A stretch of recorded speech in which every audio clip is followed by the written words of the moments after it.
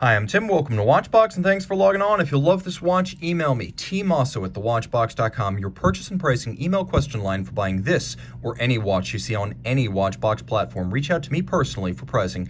Email tmosso at thewatchbox.com.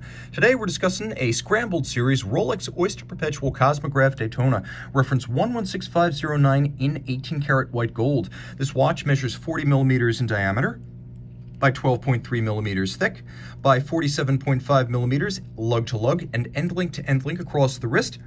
It is 51.8 millimeters with a spacing of 20 millimeters between the lugs. Now it is full white gold, quite solid and substantial. We'll throw it on my 16 centimeter circumference wrist, where I can tell you that the full gold, full bracelet Daytona is nicely counterbalanced. So if you like to wear your watch loose, the bracelet and the clasp weigh about as much as the watch head, so they don't have any tendency to porpoise, roll, or move around. Now you can see it's an easy watch to wear, as the Daytona's 40 is smaller than some of the other 40s in the Rolex catalog. Being only 12.3 millimeters thick, it slides easily underneath a formal or dress cuff. And you can see across the wrist, I've got plenty of clearance. The lugs are nowhere near the edge of my wrist, and the same is self-evident down the barrel. So I think you could wear this watch on a wrist as small as 13.5 centimeters circumference. Taking a quick look at the bracelet, you can see this is a Oyster bracelet, 3-link design. It is all solid center link, solid end link, milled clasp, nicely made, and because this is a flagship piece by Rolex, you have polished centers. You can see that removable links are fixed by screws. We have the Oyster clasp, two different locks really. It looks like just the clamshell, but there are two. There's a beak and a hook internally, and you can see there's this lift lock that latches. That's your first security. This is your second one. And then there's a little kerf underneath the crown so you can dig your nail in and pop it open. Note that the internals are polished, because this again is an upscale flagship piece from Rolex. There's the Easy Link 5mm adjustment. You can snap it in, snap it out. It's good for fine tuning. It's the equivalent of adding or removing one sizable link. And then you can see that there are actually little divots drilled inside the clasp, 3 of them, with tracks leading down into the divots to help guide the link into place. So with your strap tool, you can change the anchoring point of the bracelet in the clasp, which means you have easy link, you have the divots, and then you have full-sized removable links to size this watch. You can see the case is in outstanding condition.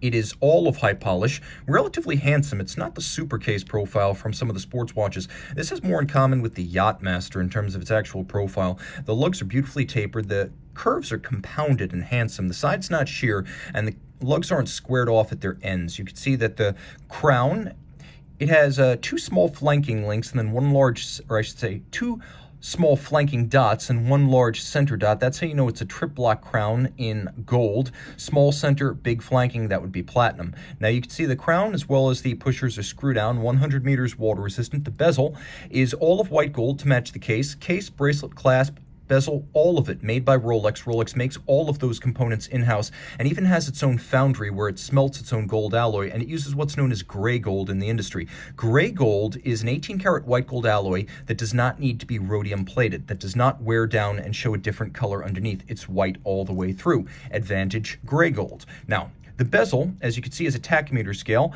and the scale is relatively high, starting at 400, so you can gauge the speed of things using the chronograph and that scale. You're going to gauge the speed of things moving relatively quickly. You can also see all the lacquer inside the wells intact. Nothing has rubbed off or faded, so the condition is excellent.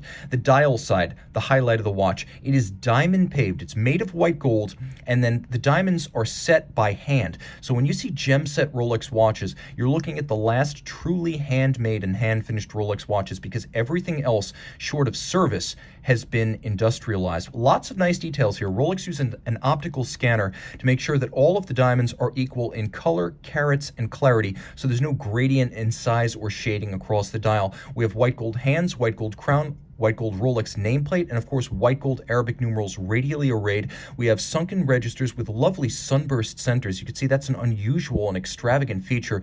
And then of course we have polished chapter rings for each of the registers inside the case. Rolex manufactured caliber 4130 with 2 features I love on a chronograph: a column wheel for crisp and sharp actuation feel and sound, and then a vertical clutch so there's no stagger or jump to the chronograph seconds hand when it starts. And because of the vertical clutch, which includes no play in its engagement, you can leave the chronograph running with no additional wear and tear.